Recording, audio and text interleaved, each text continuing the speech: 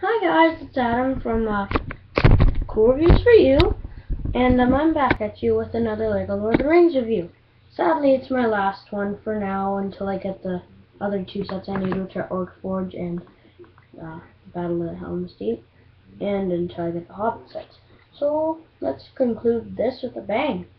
We have the second biggest set, Mines of Moria, which includes quite a bit of figs that are most of them exclusive and really cool.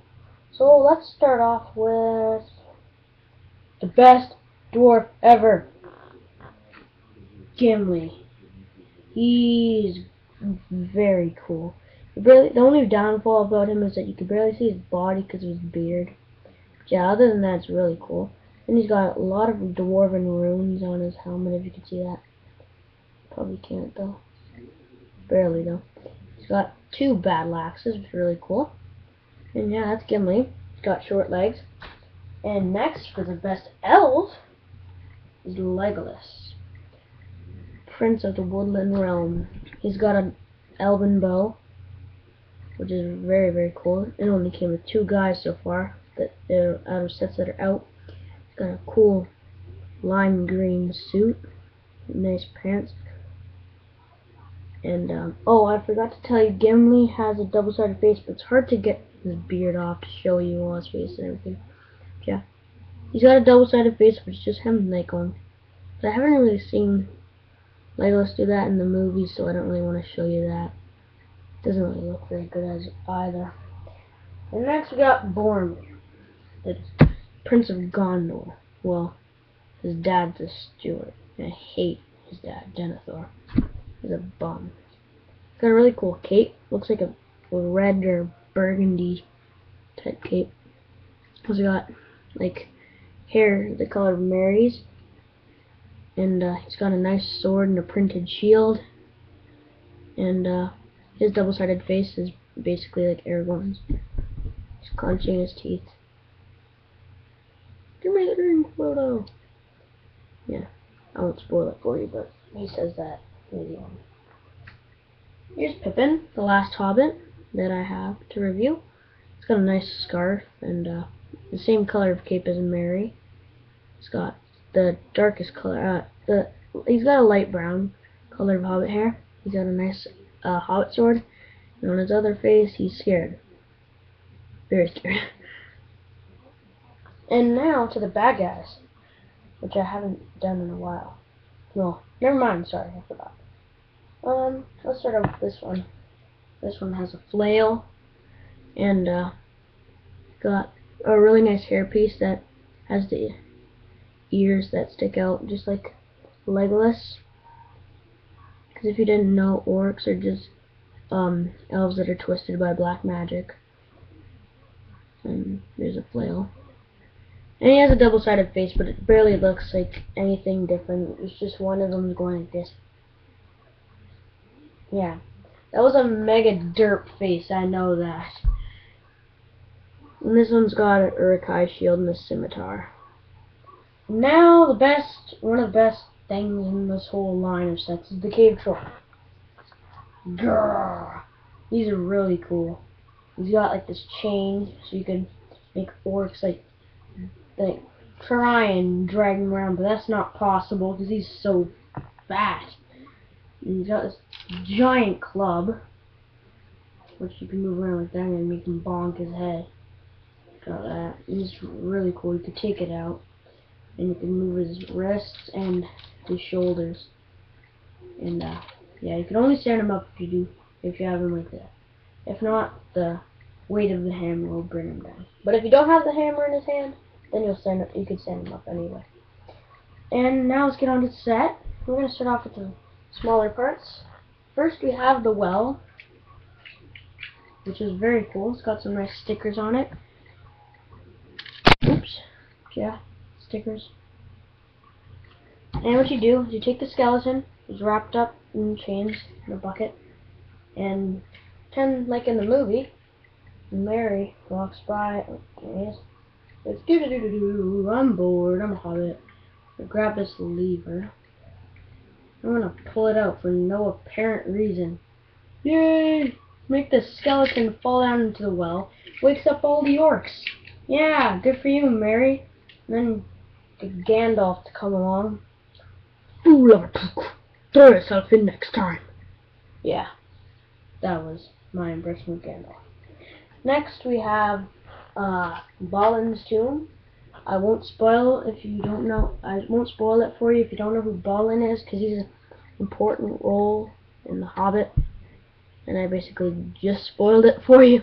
Sorry, but here's the Book of Marzabul, which is where he writes in before he dies.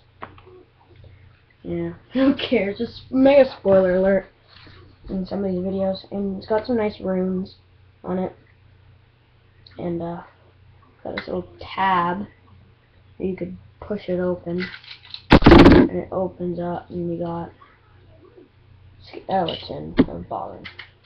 Should have short skeleton legs because he's a dwarf. And now to the bigger parts of the set. Oh, and one more thing. There was one of these also in Attack on Weathertop, but I forgot about it. This is a brick separator. You could there's two bricks stuck together really hard, and you can't get them out. You used to use this tip. You flick it off. You could make attachments. Sorry, on these parts. And now let's get to the big part of the set. First, we're gonna start off with the gate.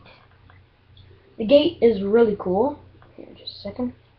Because you could actually mimic the orcs bashing through the door. It's got really nice printing and runes above the door.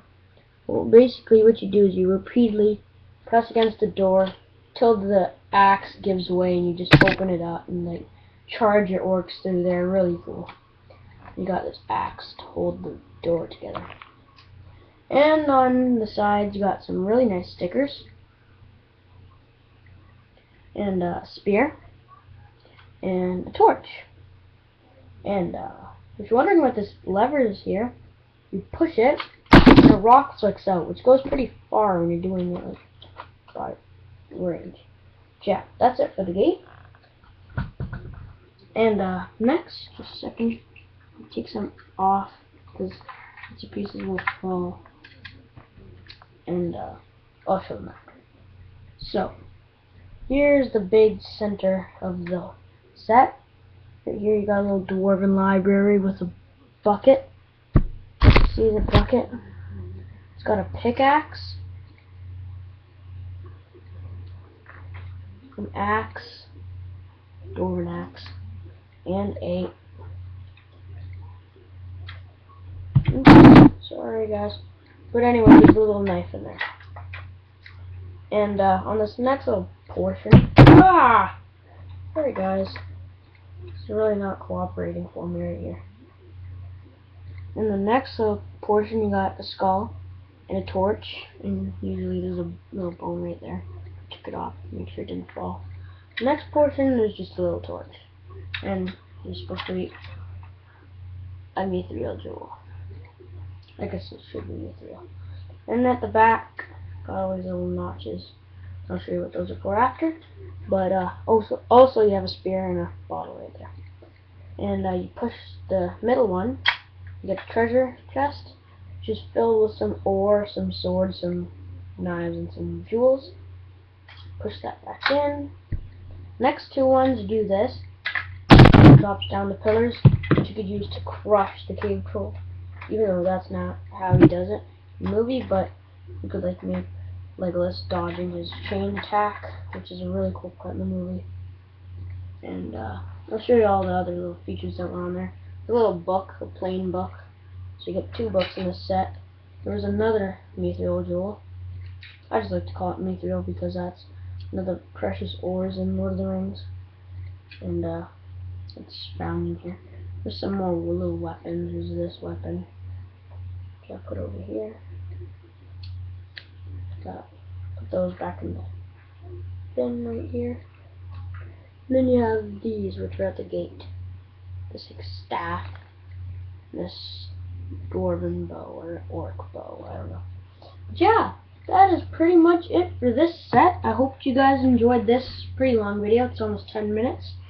But yeah, I hope you guys liked my little series of my Lord of the Rings sets I got so far. So stay tuned for some more Halo Mega Bloks reviews and some book reviews. So yeah, I'll see you guys later. Have a good night. Please like, comment, subscribe. Bye.